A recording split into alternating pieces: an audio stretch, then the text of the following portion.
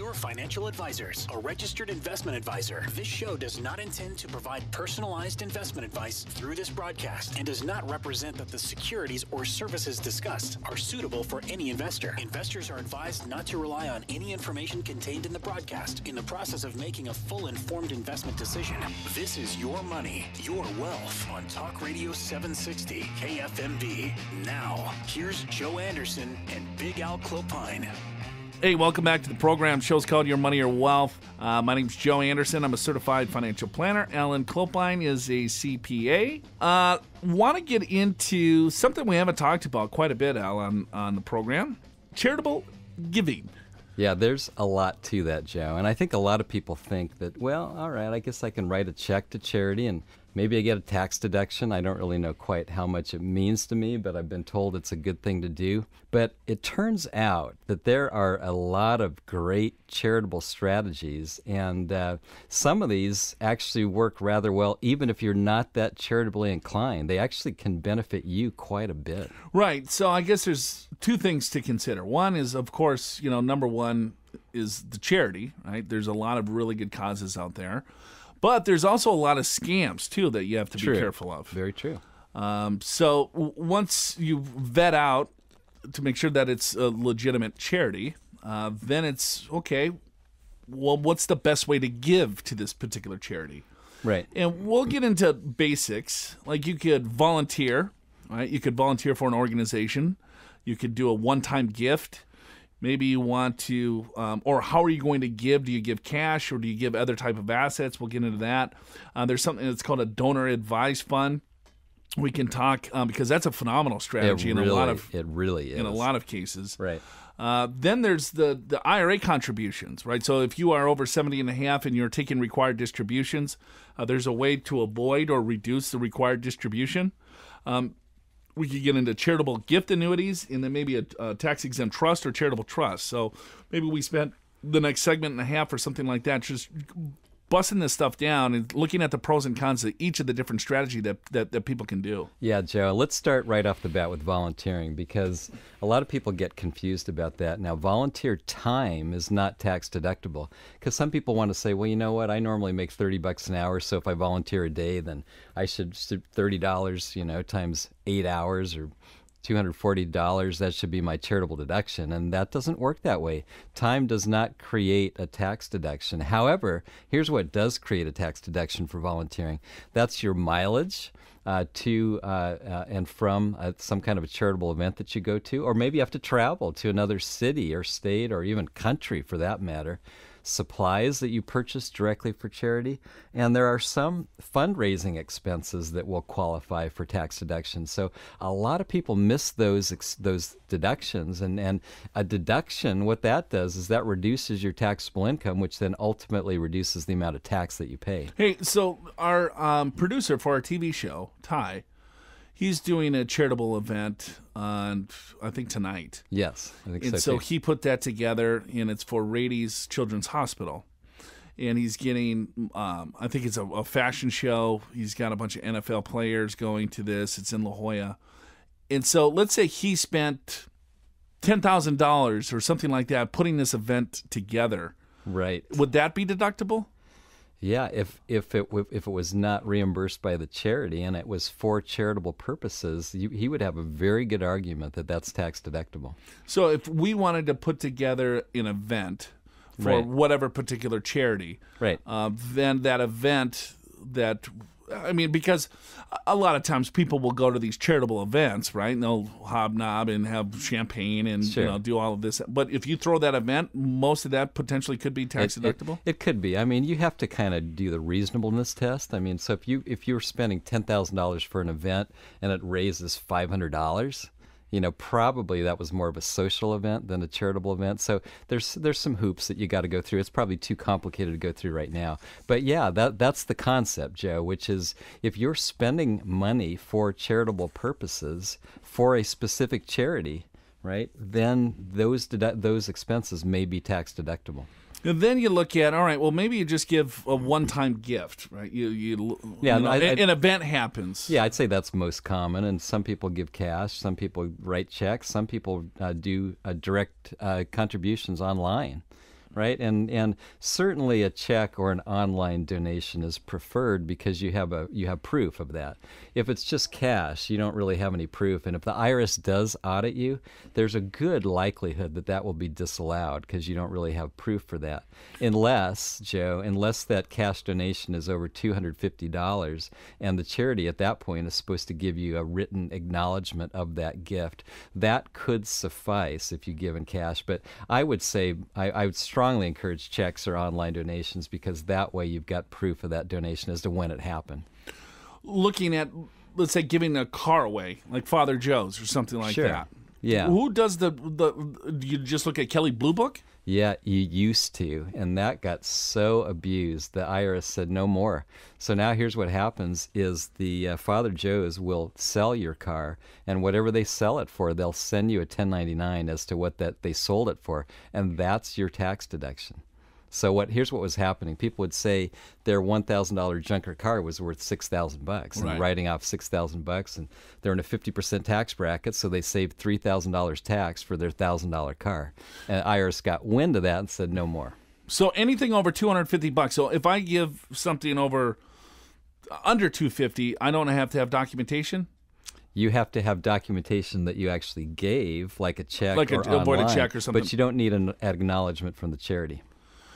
Then you look at, all right, well, what is the best way to give? But I mean, if you're giving $250, I mean, cash is probably okay. But if you're looking at maybe $5, $10, $15, $20,000, Yeah. then you have to. Is cash the best way? Because Alan, I've seen this mistake quite often, is that someone will sell maybe a position, a stock position, or a mutual fund, or something like that, pay the tax on it, and then give those proceeds to the charity. Right, and so they pay the tax, as you said. A better way to do that, Joe, is to give the appreciated stock directly to charity because the tax deduction that you get is the current value of the stock on the day that you donate it, and you don't have to pay tax on the gain. So here's an example, like a stock's worth, call it $20,000, and you only paid $1,000 for it. So that would be a $19,000 gain if you sold it. Well, you can give that stock directly to charity, and most charities will accept stock. They're savvy to this. And so you get a $20,000 tax deduction, and you do not have to pay taxes on that $19,000 of gain. That's your real advantage there. So smaller charities won't take the stock? Some won't. I mean, if they're not really set up for that. But virtually any charity of any size, that's a common way to donate because it's so preferred because the charity gets that stock, and when they sell it, they don't pay tax either because they're a nonprofit entity.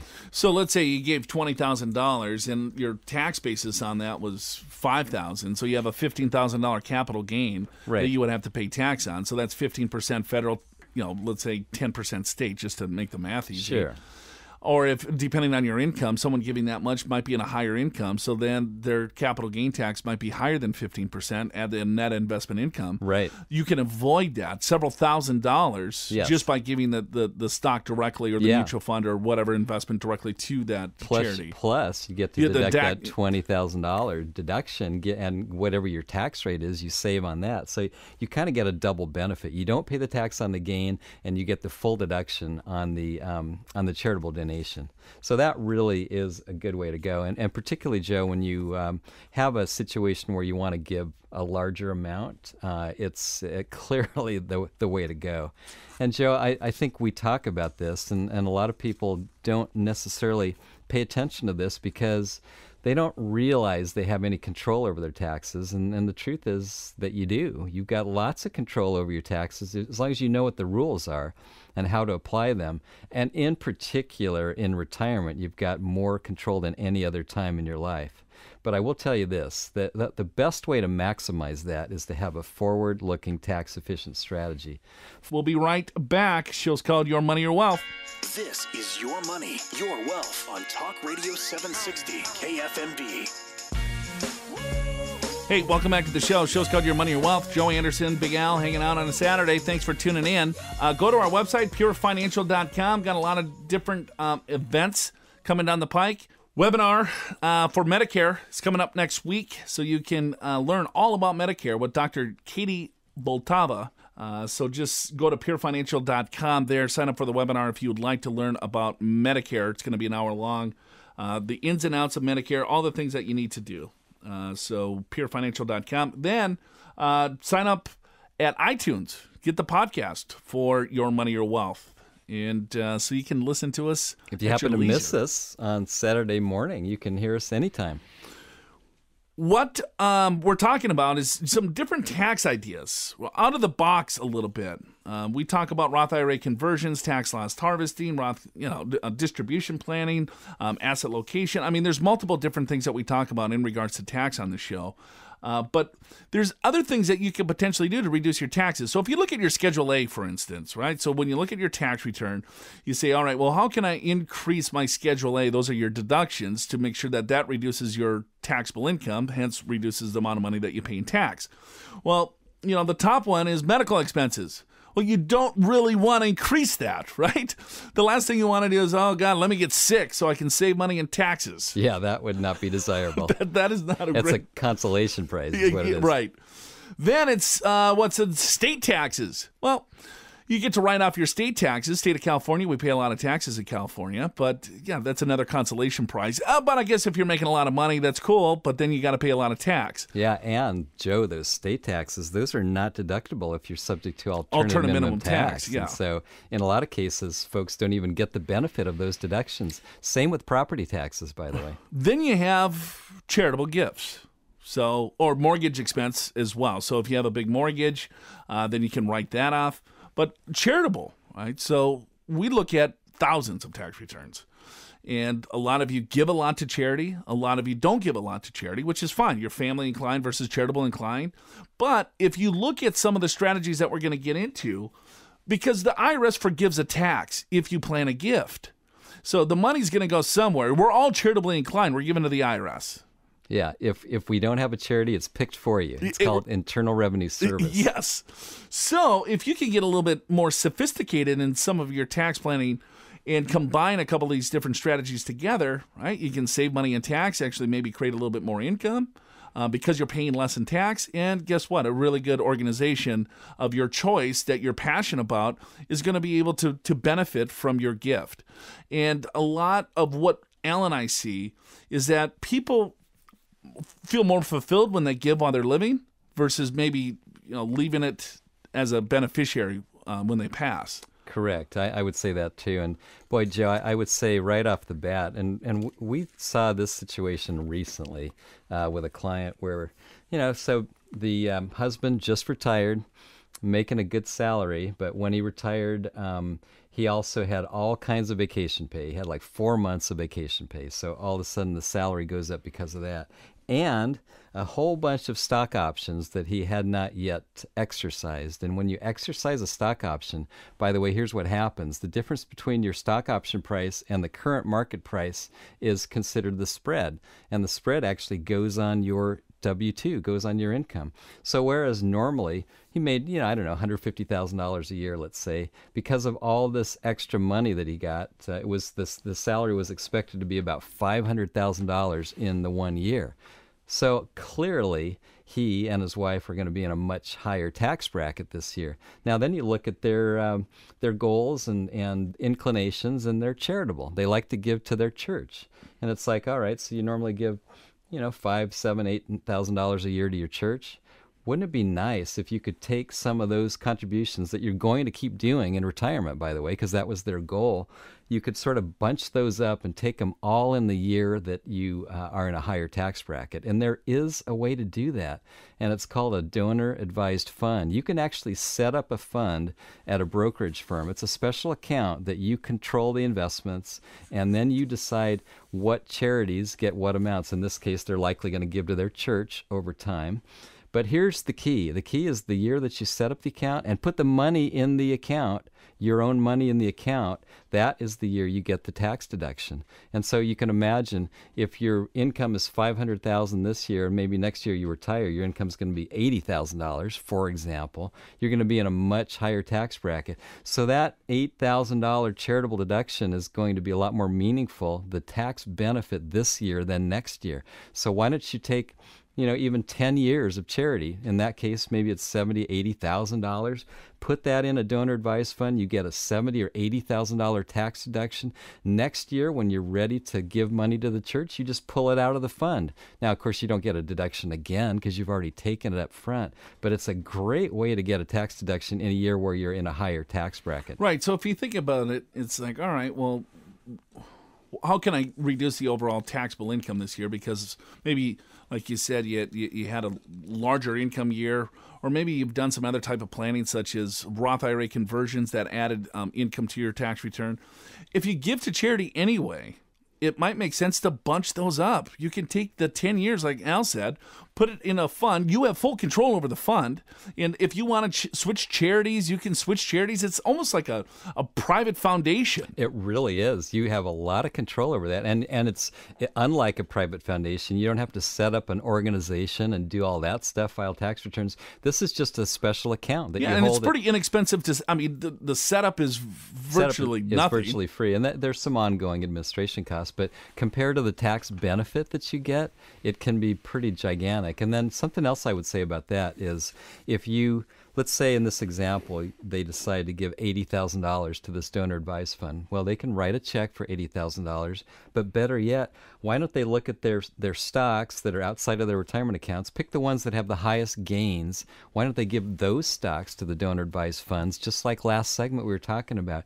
They'll get the tax deduction for the value of the stock when they put it in the donor advised fund, but they don't have to pay tax on that gain. And then you take your cash that you're going to give to the charity, and then you buy the stock back at a higher basis. You betcha. Yeah, it's such a great way to go. These are things that I would say a lot of people miss because they don't really know what the rules are. And Joe, I would in some ways call this mistakes, and I'm not saying this in a bad way because it's just in essence it's a little bit of ignorance on what's available, what the tax law is. And being a CPA for more than 30 years, it just does amaze me how people fail to get the message about tax planning, in this case charitable planning, until they make a mistake that can cost them thousands of dollars. And a lot of people missed opportunity. A lot of people don't even realize they're making a mistake because they don't even know what that opportunity is. And boy, to me, that's the last thing you want to do, because there are strategies out there that are available to you. All you have to do is know what they are and take advantage of them, because you can save more on taxes than you think. But you got to know what the strategies are. We'll be right back. Show's called Your Money, Your Wealth. Now back to Your Money, Your Wealth on Talk Radio 760 KFMB. Hey, welcome back to the show. Show's called Your Money, Your Wealth. My name's Joe Anderson. I'm a certified financial planner. I'm with Alan Clopine. He's a CPA. Go to purefinancial.com. Get a little bit more information about our firm right there, purefinancial.com. Talking about some tax strategies that coincide with giving to charity. And it's like, wait a minute, I don't want to give to charity. I want to give to my family. Or maybe some of you, yes, absolutely, I love giving to charity. So there's different things that we've talked about. Maybe volunteering. Now, you just went down to Mexico and volunteered your time. Correct. How was that? Loved it. This was a home in Mexico that houses children that have either been abandoned or their parents are incarcerated. And you know what? These kids are just starving for kind of parental type attention. So yeah, I went there. It was maybe 3 weeks ago, and boy, some of these kids, they just tug on your heart and you play with them, and it was just such a great experience. And I think a lot of us have different charities that we are important to us. In some cases, it's charities that are around maybe a disease, like figuring out a cure for a disease because we have a loved one that we've lost. And other cases, it's maybe our church or some kind of religious organization. And in many cases, Joe, I would say a lot of great charities involved human services, people that are disadvantaged for one reason or another. And it does feel good to give to those kind of organizations. As people get closer to retirement, or for those of you that are in retirement, volunteering is a key component of of their daily life. Getting involved with different charities, getting involved with different clubs and things of that nature. And what we talked about a couple of segments ago is that, yes, of course, that is your passion and everything, going to these, giving your time but on the flip side, you don't want to let things fall through the cracks. Yeah. So there's still write-offs that you can potentially do, Because the IRS encourages us to. They sure do. They want us to give because the government knows that they can't give to everybody, so they're hoping that the people give. And these organizations, the IRS cannot be the world's charity, so they're hoping that you and I give our time and our money. One way that's often overlooked, and this is a fairly recent strategy, Joe, is you can take your money out of your IRA and give it directly to charity. And it's been around for the last few years, but unfortunately it's been one of those things that expires every year. And then what happens is, all right, are they going to renew it? And they don't renew it until December of the year that's already happened, and it doesn't give you enough time to plan. It's been the goofiest thing. But a year ago, they made this permanent. So if you are 70 and a half, you can give up to $100,000 from your IRA. And if you're married, that's $200,000 from your IRA. And guess what? But it'd have to be from each spouse's IRA. Each spouse would have to have an IRA for a couple $100,000, right? But here's the kicker: it can count for your required minimum distribution. And I'm not saying you have to give away $100,000. I mean, maybe with your church, they're building a new sanctuary, and you want to give them $10,000. It doesn't really matter what the amount is. I'm just telling you the total that you could do. And we had a client case recently, Joe, where it's interesting because they were over 70 and a half. It was a husband and wife, age 73. They'd paid off their home, so there's no mortgage interest. They bought their home a long time ago, so their property taxes were very low. So they didn't itemize their deductions. They had a standard deduction. They wanted to give $10,000 to their church, but interestingly enough, it wasn't going to help them because even the $10,000 donation would not give them enough deductions to itemize, so it's completely wasted. So here's the thing. From a tax perspective. Well, yeah, let me... It's not waste. They're given to their church. True. Thank you for that point. Yes, all right. Yeah, from a tax perspective, yes. Right? So... here's the thing. They couldn't write it off. So what about this? What if they give it directly from their IRA? So in this case, they had about a $30,000 required distribution. So now it's $20,000. So they're taxed $10,000 less on that. And interestingly enough, because they had less income from their IRA, less of their Social Security was taxed. Because when your income is high enough, up to 85% of your Social Security is taxed at your regular tax rates. But with less income, less of that Social Security is taxed. So they actually had about $6,000 less of Social Security that was taxed. So as a result of giving directly from their IRA to charity, they were able to save about $2,600 in tax that would have been gone had they just written a check straight to their church, which they could have done. Yeah, if you do the math, I mean, they gave $10,000 to the church. And so one, they could just write a check, and then their tax bill doesn't change. The other, they gave $10,000 directly from their IRA. So what did that do? That reduces the amount of income that shows up on the 1040. Mm-hmm. With that, because of their threshold that they're in, less of their Social Security was going to be subject to tax. So they saved $2,600 on a $10,000 gift. That's 26%. Right. That's a huge number from a percentage perspective. It is a big number, and it's like $2,600. It's like, and some people will say, well, that doesn't sound like a very good deal. Give away $10,000 to save $2,600 in tax. But you gave. I mean, you wanted to give anyway. Here's the point: you wanted to give. Is there a smarter way to do that? If you write a check, there's no tax benefit. If you give directly from your IRA, in this example, you save $2,600, or as you said, 26%. So when you look at, and each individual is going to be a little bit different here because it depends on what your adjusted gross income is. So if you take it directly from the IRA versus taking it from another source, right? So there's pros and cons depending on what your income is, what your assets levels are, what the ultimate goal is, and so on. So, I mean, this is just a quick example of an individual that was able to save, 26% tax on that $10,000 donation, $2,600. Hypothetically, of course, this is just a hypothetical example. Yes. But there's this is why tax planning is so key. I mean, $2,600. I mean, that's right, it could be a nice little short vacation. Right? That's a lot of money for a lot of individuals, and it's just looking at things just from a different lens. Yeah, absolutely, Joe. And to me, that's why tax planning is important, and particularly when it's around charitable planning, because as we talked about in the last couple segments, I mean, you can certainly volunteer your time. You don't get a tax deduction for that, but maybe some of your direct expenses for the charity you get to write off. You can certainly write a check or do an online donation to charity, and that's a good way to go. But better yet is giving away your appreciated stock, because then you get the full tax deduction and you don't have to pay taxes on the difference. And certainly a donor advised fund is a great way to go, because you can set up a special account, put dollars into that account, and then get the tax deduction the year that the dollars go into the account, even though charity will get it maybe many years down the road. So you do that when you have a high income year. And certainly this IRA direct contributions to charity, this is now a permanent law, by the way, for those that are over 70 and a half.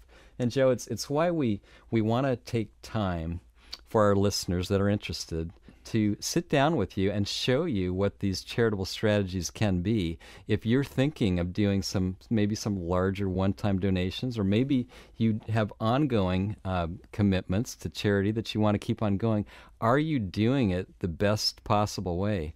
And in many cases, maybe you are, and in probably a lot of cases you're not. There's probably other ways to do this to create more benefit for yourself. And I got to tell you, the way I look at it, there's no harm in getting a tax benefit. The IRS encourages it. You just have to know what's available and what to do. We'll be right back. Show's called Your Money, Your Wealth. Now back to Your Money, Your Wealth on Talk Radio 760 KFMB. Hey, welcome back to the show. Show's called Your Money, Your Wealth. Joe Anderson, Big Al Clopine hanging out. Go to purefinancial.com. Get more information about us. We are a fee-only registered investment advisor. All the time, 100% of the time. Not just part of the time. Not just part of the time. We are not dually registered. We only have a Series 65. That means registered investment advisors. We're not even licensed to sell stocks, bonds, mutual funds, annuities, or anything else. We gave up those licenses a long time ago because we don't want to sell them. Right, which, by the way, is a good thing, because those that do sell, they're paid via commission. And I'm not saying that anyone that does that is bad. There's a lot of great advisors out there that do operate under that system. But you never quite know, are you getting the best advice for you, or is this the product that's going to give this advisor the best commission? Sure. Yeah, and we're not insurance licensed. Basically, we are just a registered investment advisor. We charge fees for service. We charge fees for financial planning. We charge fees to manage assets. And everything that comes as revenue to our firm is paid via our client. And we work really hard for those fees. So there's no, here we sold, we made a commission, and then so we get paid a big check up front. And then if the client's unsatisfied or everything else, well, who cares? We still got paid. No, we get paid for our service on a quarterly basis. And then anytime the client is unsatisfied with the service that we provide, they can go elsewhere. We feel that that's the only way to do business, so we are a fee-only registered investment advisor. We're a financial planning firm that manages assets. And part of financial planning is taking a look at taxes. And then when in regards to taxes, you also have to take a look at your estate plan. And a lot of times when we run an analysis, let's say, is that someone, client AB comes in, and we'll say, all right, well, when do you want to retire? All right, we want to retire at 66, and here's how much money that we want to spend, and here's how much money that we have, and here's what we're saving. So we spend a lot of time looking at, first of all, cash flow needs. All right, so here's the assets that you have. Here's your fixed income sources, such as Social Security, maybe a pension. Here's the shortfall. Here's the demand from the overall portfolio. So we take a look at that. We forecast that out until life expectancy. So 95 is what we usually run it at, unless a client wants us to run it out even further. So we'll run it out, and then from there, then you have a better view of, all right, well, here's where the taxes are going to be given their required distributions. Let's say a spouse passes away. What is that going to do? And that's all determined on where the assets are held. If it's all in a 401k plan, all of those taxes are at ordinary income. If they're not in a 401k plan, let's say outside of a 401k plan, well, then they're taxed at capital gains rates. So we can kind of take a look at what is the appropriate tax plan today by looking in the future. Right? It's not looking in the rearview mirror. We're looking in the future to say, here's what to expect given the asset level that you have, given your goals, given your income needs, and here's what your fixed income sources are. In some cases, we'll look and someone will have a large surplus at end of life, several $1 million, let's say, given conservative rates of return. And so they'll say, oh, and then we can say, all right, well, do you want to spend a little bit more money, or do you want to have more money go to the kids, or would you like to do some charitable? So all of this kind of comes into play because your cash flow needs is going to, right? So cash flow is dependent on taxes, and if you do a right tax plan, then your cash flows are going to increase. And then from there, you can see how you manage the assets on a conservative basis to make sure you get the cash flow, not run out of money. But then if you have a large surplus at the end of life, then that dictates the estate plan. And then when you're looking at estate planning, maybe charitable giving is part of your overall estate plan. So once you get a better picture on how all of this looks, you'll make better decisions. So then we can look today and say, you know what, you're going to have maybe potentially some excess capital. Because I think that's why a lot of times, Alan, people don't maybe want to give to charity while they're living. They would much rather do it if there's anything left, then the charity can get it. Sure. Because I want to make sure I take care of myself and my spouse first, then charity can have anything that's left. But if they look at it maybe a little bit differently, they can say, hey, I can now give while I'm alive and get a tax deduction to boot. And you know what? If you run the numbers again, you might even have more money left over because of the tax savings up front and the time value of money and everything else that goes along with that. Yes, Joe. And there are certain strategies where you actually get benefits as well as the charity. For example, there's something called a charitable gift annuity, where you can, certain charities have these. It's not a commercial annuity, it's a charitable annuity. So you give to charity, and the charity then pays you monthly payments for life, just like an annuity. So as long as you're living, you'll receive payments. And they can do that on one life, or if you're married, they can do it on 2 lives. So if you or your spouse are alive, you'll still be getting these payments. But here's the benefit, is you get a tax deduction right up front because there is a charitable component here, and you get an income stream for life. And so this can be a great strategy for those that have a charity that they want to give to, but yet want to retain some of that benefit for themselves. So like gift annuities, universities have good gift annuities. Yes, they do. And my parents, they actually have 2 of them. They gave to the National Park Service Foundation, and they gave to the Smithsonian. And in both cases, they received tax deductions in the year that they gave the donation, and now they have payment streams for life. And it's 2 organizations that they feel passionate about, they love. And so getting that check every month, it's like, first of all, it helps their cash flow, but it reminds them, you know what? We helped out these organizations. It feels kind of good, actually. Couple of quick other notes here, and then we got to get out of here, is that there's a more complex strategy, and it's called a tax-exempt trust. Or a charitable remainder trust. And basically the concept, high level here, on how this product works, because there's a lot of confusion. Let's say you have a highly appreciated asset. We'll say real estate. You bought it, for $100,000 30 years ago. Now it's worth $1 million, something like that, and it's depreciated down to nothing. So you got $1 million gain. Last thing most people want to do is sell that outright, because then they have to pay capital gains tax on $1 million. So now you have a 20 some odd percent capital gains rate plus 10, and plus depreciation recapture. You lose about 40% of the asset, right, to tax. Correct. Is that a fair assumption? Yeah. And so it's like, okay, well, now I lose $400,000 in tax. I net out $600,000 on $1 million, investment. One way to do it is you could put this into a tax-exempt trust. The trust sells the property. The trust is tax-exempt, so it does not pay any tax. So now you have $1 million of cash sitting in this trust that you can invest any way that you like. If you want to buy more real estate, if you want to buy stocks, bonds, mutual funds, CDs, whatever. Then you can start distributing that trust back to you in a form of income. Then the income is taxed at 4 tiers. It's ordinary income, it's capital gains, it's tax-free, and a return of basis. So there, right, then you're going to be taking some capital, right, to your basis. Whatever the investment makes is going to be taxed either at cap gains, ordinary income, or tax-free, depending on what type of investment that's generating whatever income inside that trust. So it's a way to spread out the tax over your lifetime, right? And then it's a way to really accelerate the amount of income to the household. The caveat is that at you and your spouse's passing, a percentage of that particular asset will go to charity. How you would potentially want to set it up, you can set this up hundreds of different ways, but to maximize it, 10% of the asset goes to charity at end of life.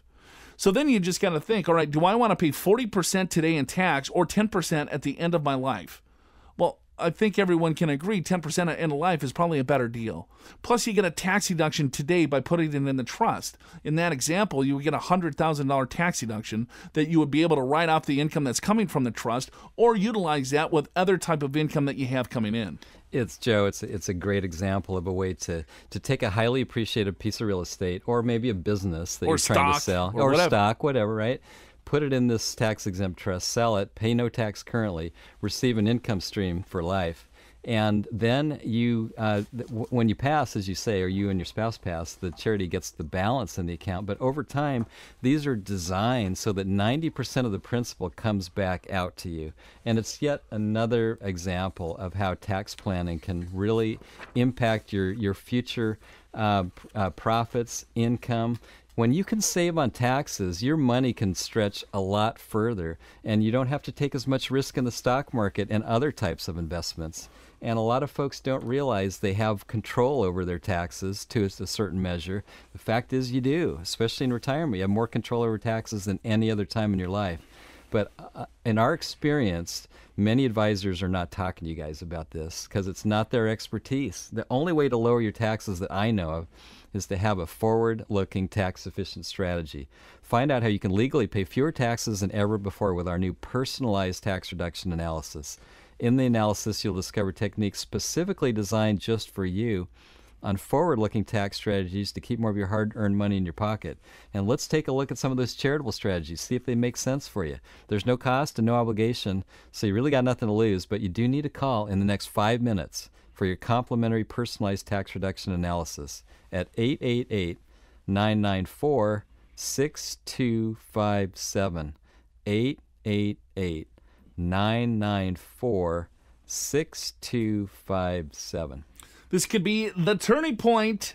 Call now, 888-994-6257. That's it for us. Hopefully you enjoyed the show. Check us out on the podcast at iTunes. And join us Tuesday for our webinar. Go to purefinancial.com if you want to learn more about Medicare. For Big Al Clopine, I'm Joe Anderson. Want to thank Dr. Katie for joining us today as well. All right, that's it for us. We'll see you next week. Show's called Your Money, Your Wealth.